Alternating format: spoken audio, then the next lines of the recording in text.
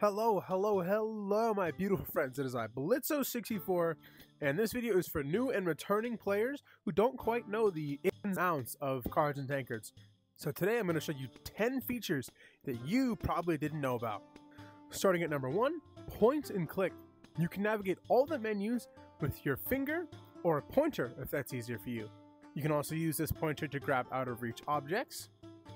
Just point and hold, and they'll come find your hand. Most of the time, at least.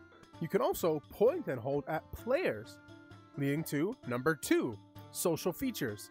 By pointing at a player, you can see their profile, which you can give them gems, add them as a friend, report, mute, or block them.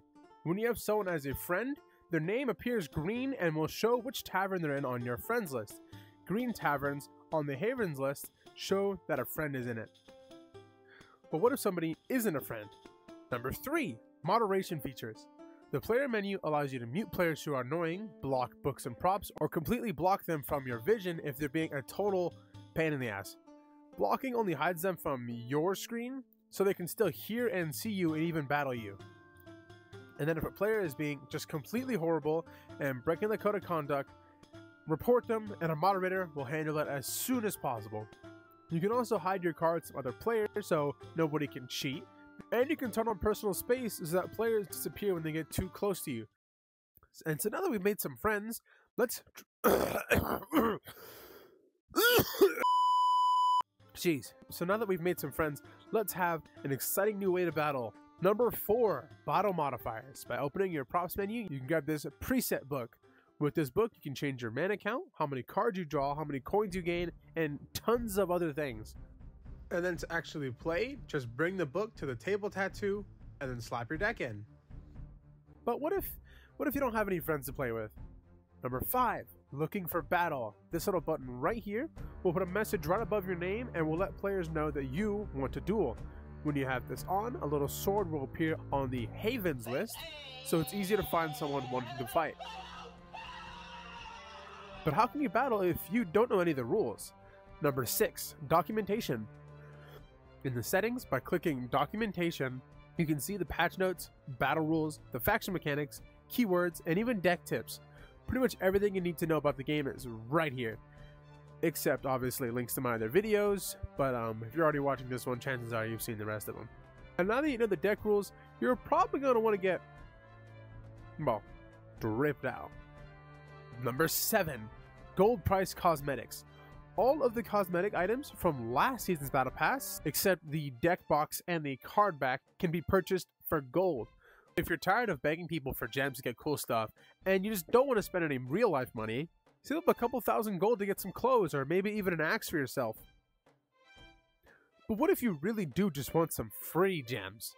8. Tournaments. The monthly standard tournaments are hosted from the Discord server in the Events tab.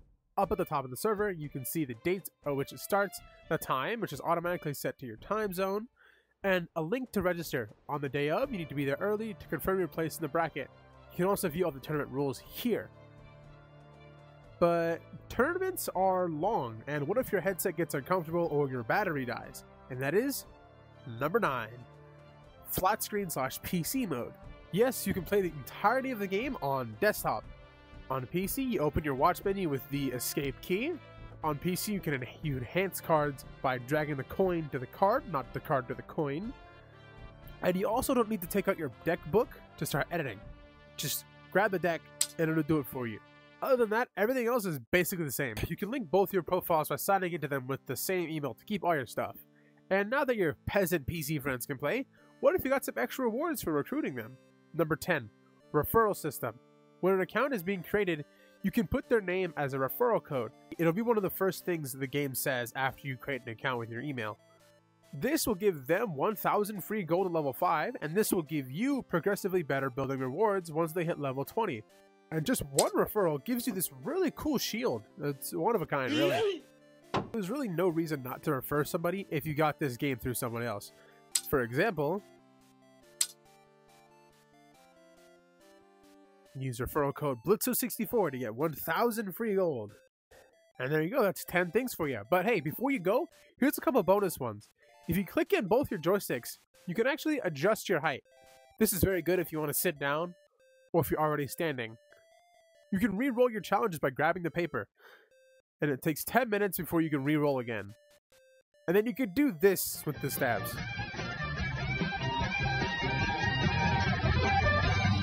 Check out my video here if you want to see all the stabs in the game.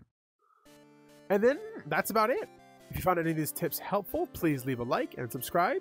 If you have any other tips that I didn't mention here, please leave a comment down below and I'll make sure to heart any good ones. The Cards and Tankards 2.0 update is right around the corner, and I'm hoping I can get some time to start making some videos on that.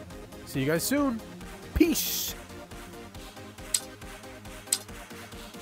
I am Kratos. Boy. Oh, shit.